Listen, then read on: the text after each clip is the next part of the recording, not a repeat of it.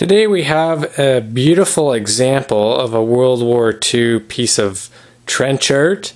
This piece of trench art, as it's commonly known, happens to be a lamp. It's very well made. It's made from a mortar bomb and a World War II British or Canadian helmet for a lampshade.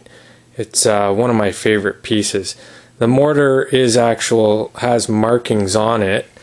I'm not too big on my ordnance, but there are the markings on the side of the shell, of the mortar shell itself.